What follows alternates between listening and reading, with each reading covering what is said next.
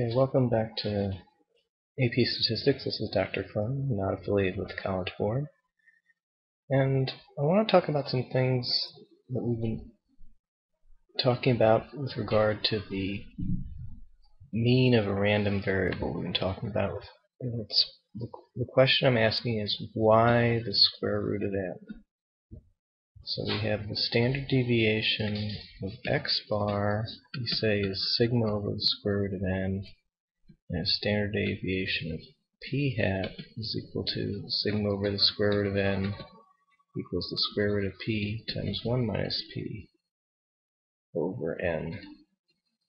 So why? Well, the average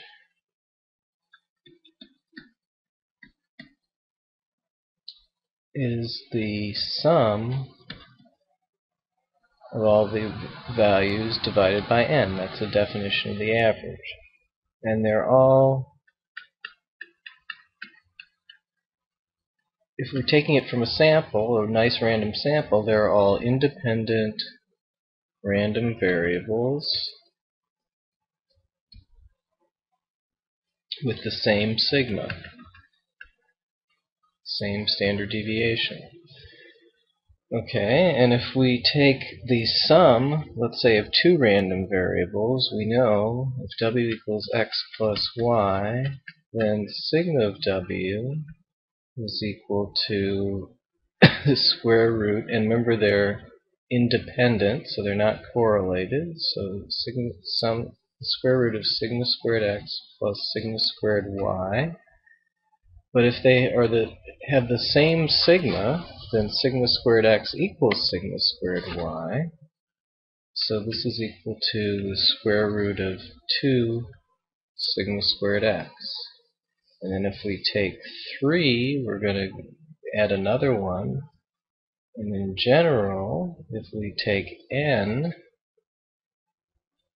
random variables, then the standard deviation of the sum will be the square root of n times sigma squared, or the square root of n times sigma.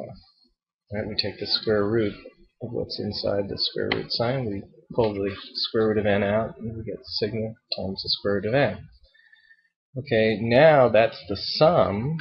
Now we do the sum divided by n, and we can use our formula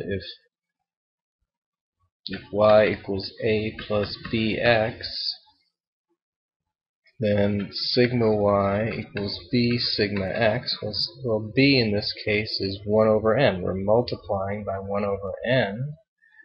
So the sigma of x bar, which is the sum over n, x bar equals the sum over n, so the sigma of x bar is equal to this sigma, the sigma of the sum,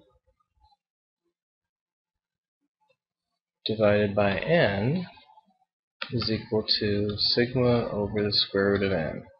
And that's where the square root of n comes from.